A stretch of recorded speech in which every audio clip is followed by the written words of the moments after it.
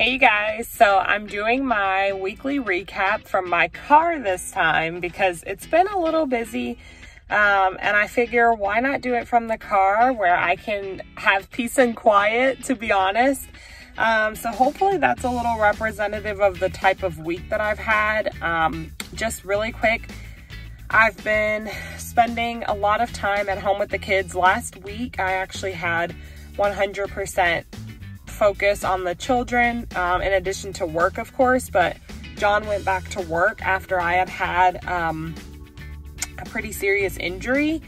So he was home for about 3 weeks. My mom even came to hang out and stay with us, and he was home, she was there, and they really took great care of me, I'm not gonna lie. So it was really difficult having him go back to work and me have to be responsible for the kids, and my knee still isn't resolved. So I actually have surgery this Thursday, and I know most people aren't excited about surgery, but I am excited to actually go through the process of getting the surgery done because it'll mean that I can get back to my normal life.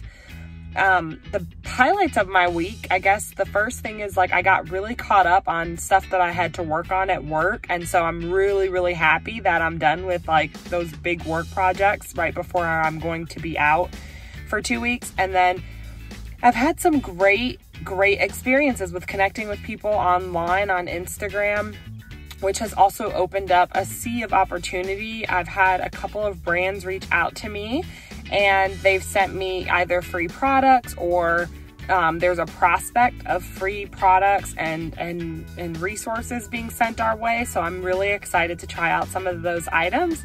And so you'll be seeing some recipes coming from me here soon in the next couple of weeks, over the next month actually. The other thing I wanted to share was I was actually supposed to have an IG live interview with myself, and I was going to talk through my life story. That was supposed to happen on Saturday, but for whatever reason, my Instagram account had some challenges, so I had to actually I couldn't even make a decision. They just locked me out of my account, so I could go in and do a couple of things. So that was really frustrating, but I'm back online now. I was only down for about 12 hours or so, which actually made me realize we rely so much on technology and social media to keep us sustained and to keep us entertained, but we shouldn't be so reliant upon social media to validate us and to keep us entertained. You know, I tell my kids all the time, especially our 8-year-old, well, now he's 9, but I always tell him, I'm you don't need TV to entertain you. And yet I sit there on my phone on social media for hours on end. And yes, I'm trying to build a business from this, but at the same time, I can have community with real human beings, not just social media. So it just reset me, honestly, the fact that, and the other thing is social media has so much control over us. So I've just been reflecting on that, how much control am I giving social media on my life?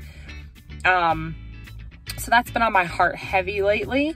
So I'll be thinking about that, and I've heard so many people who are successful talk about the importance of having multiple streams of revenue generating projects and initiatives that you do in your day-to-day. So I'm thinking a lot more about that, and I'm going to start leveraging some of the platforms and resources and information that I have to really truly make sure that I'm not spread thin in any one spot, right? So if Instagram were to go down tomorrow, would I still have success? Because a lot of the connections that I've made have been through Instagram. So that's something that I'm really reflecting on, and I think it's good for us all to reflect on. And I'm not saying that Instagram isn't a great platform, because I do think that it is, but I think it's going to be important for us to have roots in multiple channels and multiple platforms, because change is consistently taking place. So so that's pretty much what's going on with me. I'm looking forward to this week ahead. I have Monday, Tuesday, and Wednesday I'll be working at my corporate job, and then Thursday until early August I'll be off because I have the surgery on Thursday. So my mom will be coming to town to visit, and I'm just very excited to get this going and get myself back on track with my health and fitness goals. Tell me about you. How are you doing? Comment in the comments. I want to know how you guys are doing. Like I said, I'm coming from getting a pedicure, so I figured I'd record this now. Since I couldn't do the IG live interview, that was the whole point of me talking about Instagram. Since I couldn't do the live on Saturday because my Instagram wasn't working, I'm actually Friday, sorry. I'm going to be doing my interview with myself. If you want to tune in on Instagram on Wednesday, July 21st at 7 p.m. I'll be doing the IG live at that time, and you can ask me questions in advance or while I'm on the Q&A session live. So feel free to ask any questions that you have in advance through IG or here on YouTube, and then you can join me over on IG. And then I'll also post the recording here on YouTube as well. And then I have a few other interviews coming up. So the next interview after my interview will be with a woman who is amazing. She's a vegan nutritionist and she's absolutely fantastic. So I think you guys will really enjoy her. And that's on July 29th. I have people who are looking at me like, what is she doing in her car? And then I have another interview early August with another amazing woman who tests aquafaba, which actually is the liquid that comes in cans of like chickpeas and things like that. So I'll be talking with her because she tests a lot of vegan recipes. So hopefully you'll be able to join me on IG Live for some of those upcoming events. And I just can't wait to connect with all of you. Thanks again for tuning in, and I'll see you soon. Have a great week.